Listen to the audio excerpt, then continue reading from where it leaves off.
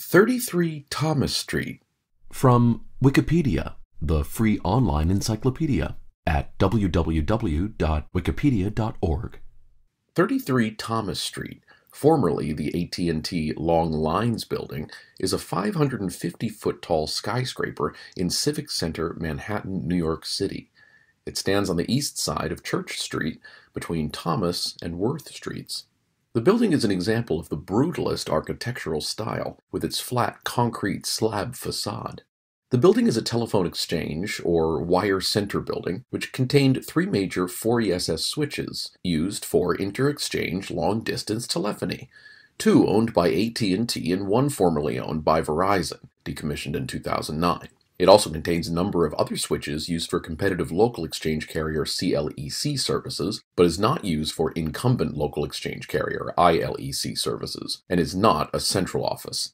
The CLLI code for this facility is NYC MNYBW. The building is reportedly home to a National Security Agency surveillance facility. Design. The Long Lines building was designed by architect John Carl Warnick and completed in 1974. As it was built to house telephone switching equipment, the average floor height is 18 feet, 5.5 meters, considerably taller than an average high-rise. The floors are also unusually strong, designed to carry 200 to 300 pound per square foot live loads. The exterior walls are precast concrete panels clad with flame-treated textured Swedish granite faces. There are 6 large protrusions from the rectangular base which house air ducts, stairs, and elevators. There is a series of large protruding ventilation openings on the 10th and 29th floors. William H. White claimed that it features the tallest blank wall in the world. It is often described as one of the most secure buildings in America, and was designed to be self-sufficient with its own gas and water supplies, along with generation capabilities, and protected from nuclear fallout for up to 2 weeks after a nuclear blast. Its style has been generally praised, with the New York Times saying it is a rare building of its type in Manhattan that, quote, makes sense architecturally, and that, quote, it blends into its surroundings more gracefully than any other skyscraper nearby. History. The location was previously the site of cast iron buildings, typical of the area, the facades of which were preserved prior to demolition. The building was a core part of the AT&T Long Lines department, housing solid-state switching equipment, which required a high level of security and space. The Long Lines department became AT&T Communications in 1984 after the Bell system divestiture. The AT&T Long Lines building is now commonly known by its street address, 33 Thomas Street, like many major New York City commercial buildings. AT&T gradually transitioned switches and other facilities from their former AT&T Long Lines headquarters building at 32 6th Avenue, just a few blocks away, completing the move by 1999. 33 Thomas is still used for telephone switching, but some of the space is also used as highly secure data center space. On September 17, 1991, management failure, power equipment failure, and human error combined to completely disable AT&T's central office switch at 33 Thomas. As a result, over 5 million calls were blocked, and Federal Aviation Administration private lines were also interrupted, disrupting air traffic control to 398 airports, serving most of the northwestern United States.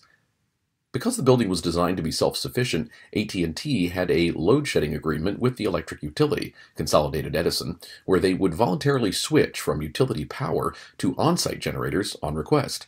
This was a routine procedure that had been performed successfully in the past, but on this occasion it went wrong. After switching power sources, standard procedure was to check all the equipment power supplies, known as DC plants, for problems, but due to scheduled training, the check was not performed, and one plant went on battery backup. The alarms were not detected until it was too late to maintain uninterrupted power. After the destruction of the World Trade Center in the September 11, 2001 attacks, AT&T Local Services restored lost facilities they acquired from the former Teleport Communications Group based there to 33 Thomas and 811 10th Avenue. 33 Thomas was described as the likely location of an NSA mass surveillance hub, codenamed Titan Point, in an investigation by The Intercept, and in a documentary short film by Henrik Moltke and Laura Poitras, titled Project X, both drawing on the surveillance disclosures of Edward Snowden. The investigation ties the facility to a nearby FBI building and its rooftop equipment to NSA's Skid Row satellite intelligence system. In popular culture, 33 Thomas appears in the movie Ghostbusters as a background in the scene where the containment is shut down and the building erupts with ghosts.